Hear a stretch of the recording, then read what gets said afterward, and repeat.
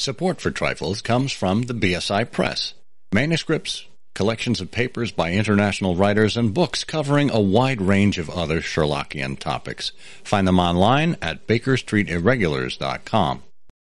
And by listeners like you, who choose to support us on Patreon for as little as $1 a month. Patreon.com/Trifles.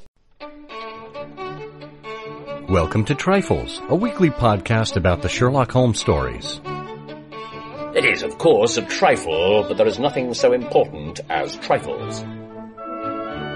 Yes, the stockbroker clerked, Lady Frances Carfax disappeared, and Bruce Partington planned, but there are so many other details to pick apart in the stories.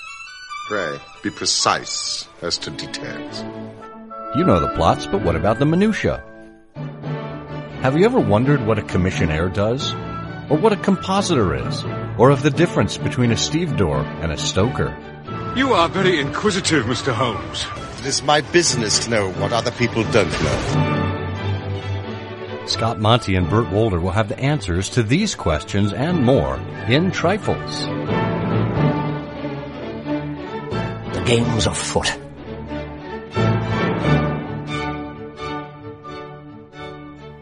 Episode 324, Premonitions. Hello and welcome to Trifles, the Sherlock Holmes podcast where we look into the details in the Sherlock Holmes stories. I'm Scott Monty. I'm Burt Wolder. And Burt, I've got a feeling this is going to be a pretty good show. Yeah, I had a vague, absolutely, something vague suggested that to me. Well, all of our shows are vague, so this is completely in line with that. Oh, yeah. I like that. Absolutely. Well, the good news is we do know which date this show is coming out on. It's out on March 15th, which, for you historians and lovers of literature, you will recognize that as the Ides of March. And the Ides of March, of course, meant that, well, somebody had something coming. And we know we've got something coming for you in this episode. So stay tuned. Make sure you stick with us because we're going to explore which canonical stories have premonitions in them. Before we do that, though, we do want to remind you that the show notes are available at ihose.co/trifles324. All lowercase. That'll take you directly to our website, where you can get all kinds of links and sign up to support the show on Patreon for as little as $1 a month. And you can even sign up to get email updates from us so you can rest assured you will be notified when a new episode comes out. And of course, if you happen to be listening to us through whatever podcast app is your favorite, just make sure you're signed up to subscribe to us there. Apple Podcasts, Spotify, YouTube, wherever you get your shows.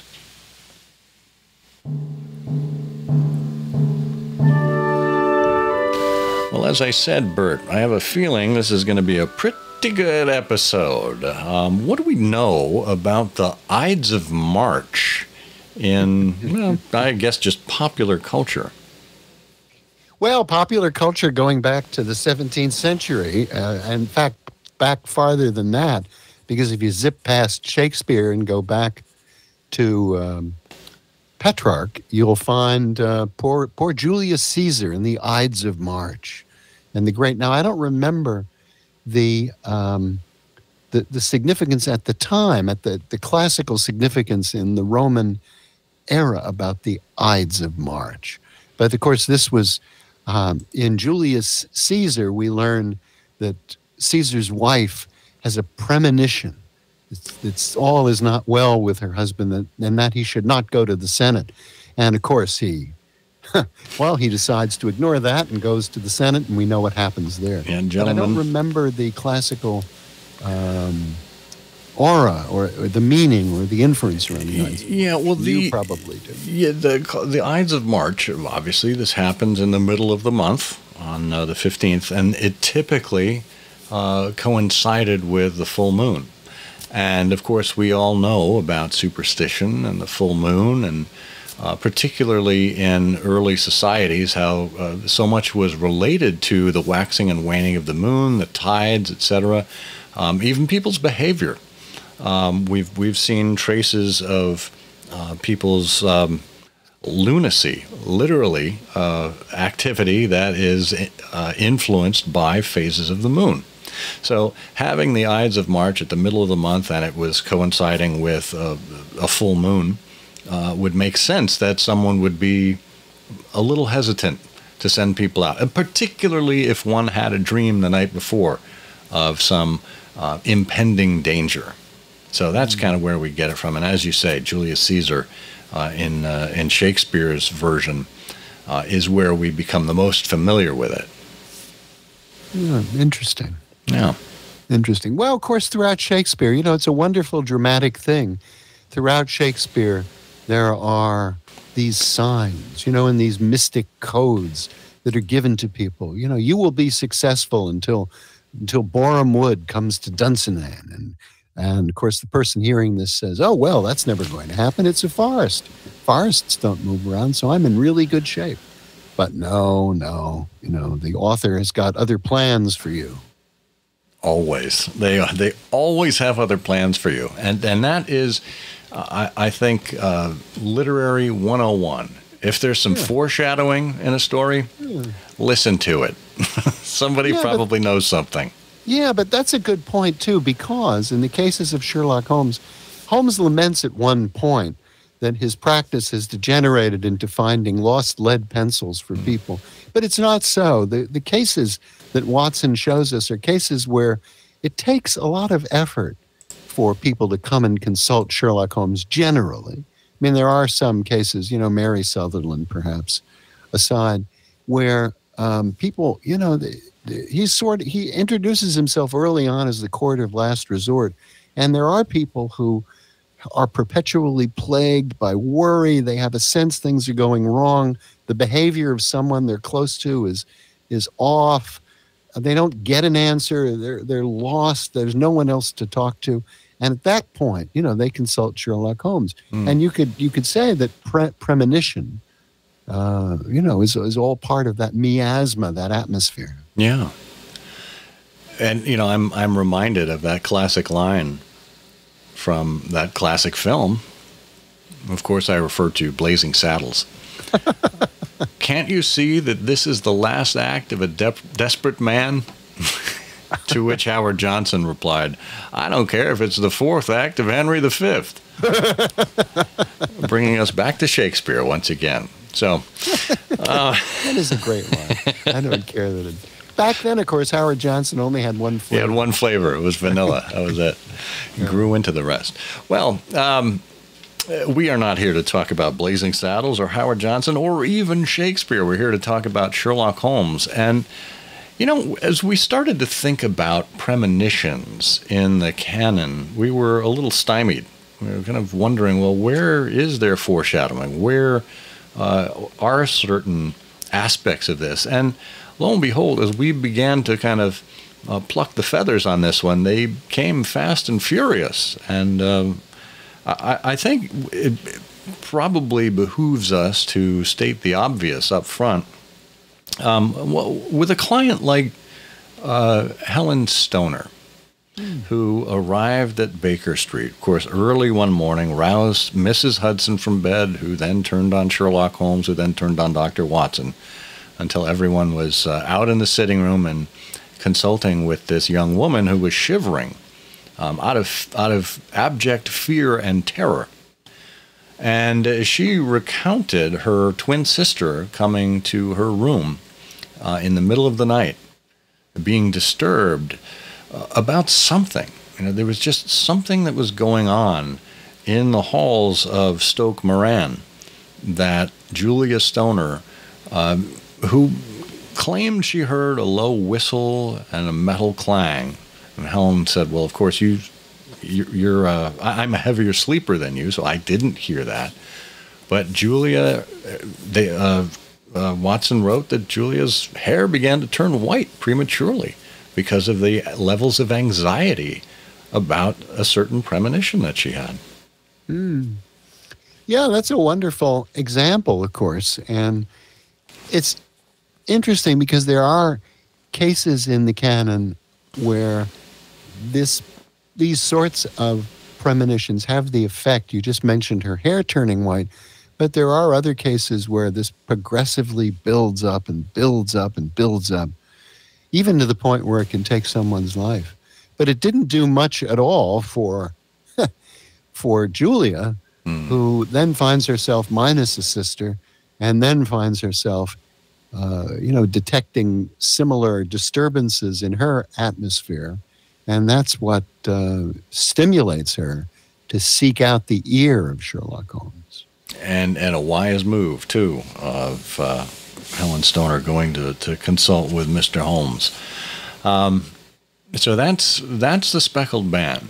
And when you said that there are instances of people who get progressively more worried, any particular instances, maybe any family connections that you have in mind?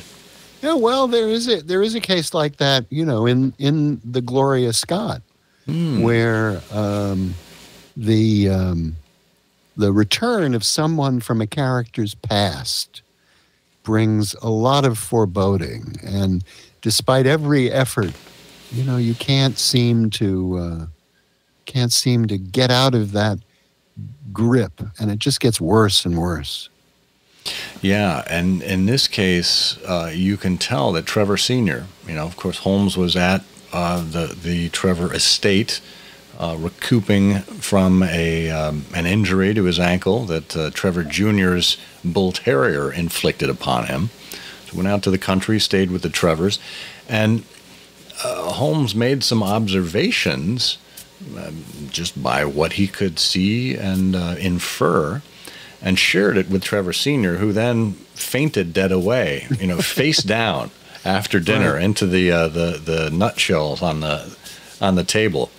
And when he came to, he thought Holmes was some kind of wizard to be able to come up with this. And Holmes tells him exactly what he saw. However, he could see that there was something that was worrying Trevor Sr. around all of these observations. And that's what we were then led to try to unravel with Holmes. Right. See, and that's a case where, as you point out, the premonition, the constant drumbeat of anxiety, has led a particular character to take certain steps, which then become apparent to Sherlock Holmes, who links all these things together. So it's really just a beautiful example of Holmes's ability to observe and to synthesize and to construct narratives and potential explanations from what he sees. Yeah. Well, I can think of a couple of others that fall into that exact pattern.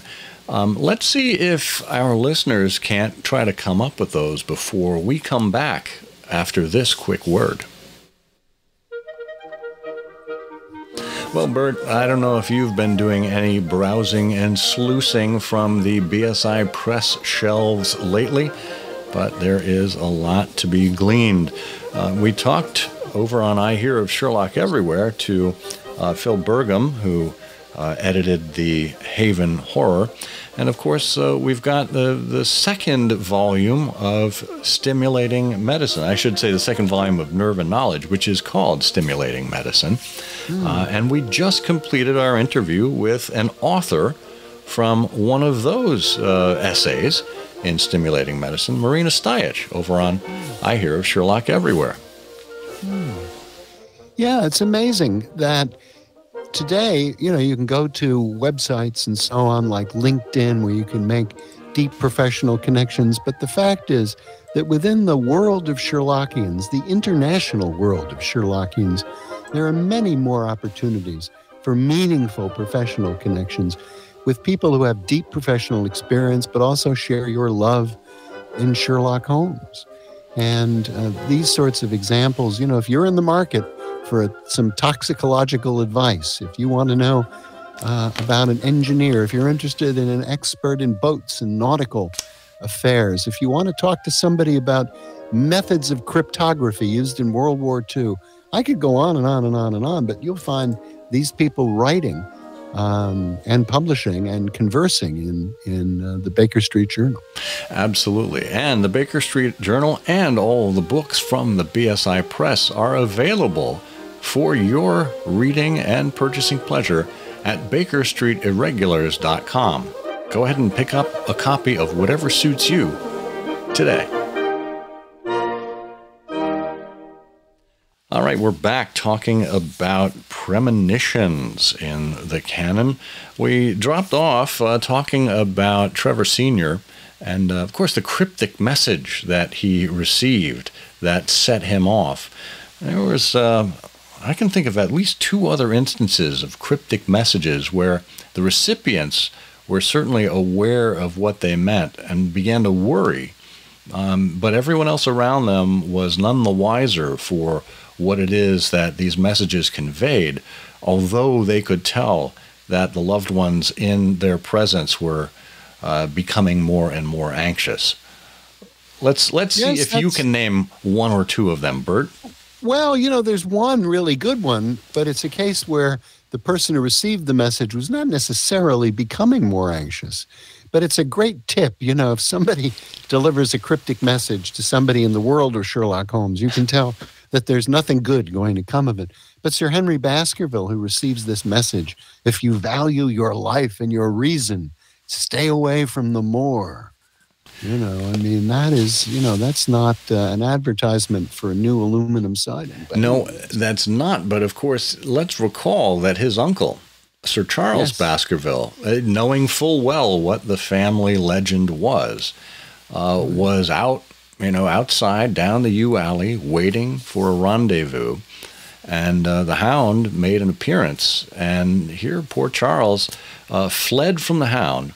And in the process, he was not harmed by the hound itself. There were no teeth marks. There was no violence. However, Sir Charles did succumb to a fatal heart attack in trying to outrun the hound, or at least run away from whatever it was that he was fearing. And it could very easily be argued that this was not a simple one-time acute event, that a lifetime of the family curse hanging over him may have worried Sir Charles to a premature death, or to, this particular sudden end that otherwise he would not have met had he not had this constantly at the back of his mind. Yes. And you see these sorts of premonitions have fatal ends, too, in cases like the 5 orange pips, where some of us wish that Holmes had done a better job protecting the life and interests of John Openshaw, but where there is this drumbeat of strange events, mysterious communications, requests to do something, and things go from bad to worse, and inevitably, the hand circles around the neck of the client, and it's just wonderful too, because it's reminiscent. It's so reminiscent of the Gothic atmosphere of the time and the popularity of Gothic-related stories. Where something is lurking and affecting someone in one way or another. It really is, and what makes it even more scary in some ways, or at least completely non-understandable from an external person's perspective, is the fact that it arrives in the form of these 5 orange pips, just seeds that were left in an envelope. Well, what could that possibly mean, right? It's something. It's something you discard. No big deal. The same thing goes with the child's drawings that Hilton Cubitt comes across in The Dancing Men. He thought they were just child's play or graffiti. And here Elsie Cubitt was much more concerned because she understood the meaning behind them, and she could actually decipher the message. Yeah. It's interesting, too, that the Openshaws didn't just take those pips and give them to the gardener and say, Fred, why don't you plant these, down near the tomatoes? Yeah. See what happens. Well, yes, I see my Seed of the Month Club has paid off. This must be for you, Fred. I don't know why it came to me. Yeah. Oh, my goodness. That's funny. Yeah, that's funny. But no, you're absolutely right about the drawings from The Dancing Men. Talk about a premonition. This is a fellow who comes to London for a great event and makes the acquaintance of Elsie And it's odd, too, that there's so little communication among this pair about her past and so on. But then he senses something is wrong. The messages appear. He detects a change in her behavior. He consults Sherlock Holmes. There's this mystery laid out. And sadly, he takes the train back home and doesn't come back the next day. Yeah, and another unfortunate oversight. I mean, it's just like the Five Orange Pips, where Holmes has the opportunity to warn a client that there is some impending danger, and Holmes may not be able to specifically identify what it is, but he is certainly aware that there is dirty work afoot by someone somewhere. So you would think that in those cases where the client has a pretty good premonition, where Holmes has a fairly good idea as to what might befall them, that he wouldn't take extra precautions with them. It's a shame. Interesting, too, that, in cases, for example, like the Red Circle, where it's not really a premonition because you've got characters who are being pursued. I mean, they know that it's not a question about whether or not there's evil after them. There is evil after them. But, it's another case where the inevitable hand falls eventually. Yeah, and with most of these, well, not most of them, with some of them, you have to wonder if they would have been less concerned, less worried, had they been honest with their loved ones from the beginning. If Trevor Sr. had disclosed as to how he made his fortune, or if Elsie could tell Hilton about her scandalous past, or her family's scandalous past, it really wasn't hers as much, or the Openshaws. I mean, you wonder how much assistance or even avoidance of these issues they would have gotten had they been more open about them, instead of worrying themselves to death or eventually succumbing to exactly what it is they thought they had coming. But, it's not, that aspect of it is not artificial, because we find out, particularly as these retrospective biographies are written of certain great 19th and early 20th century couples, you find out that things that were undiscussed, things that were never shared, resulted, in very anxious and bad times for people. So to that degree, it really turns out to be quite accurate, unfortunately. It does indeed. And as it turns out, it is anything but a trifle. It is, of course, a trifle, but there is nothing so important as trifles. Please join us again next week for another installment of Trifles. Show notes are available on SherlockHolmesPodcast.com. Please subscribe to us on Apple Podcasts, and be sure to check out our longer show, I Hear of Sherlock Everywhere, where we interview notable Sherlockians and share news of the Sherlockian world. You've taken my breath away, Mr. Holmes.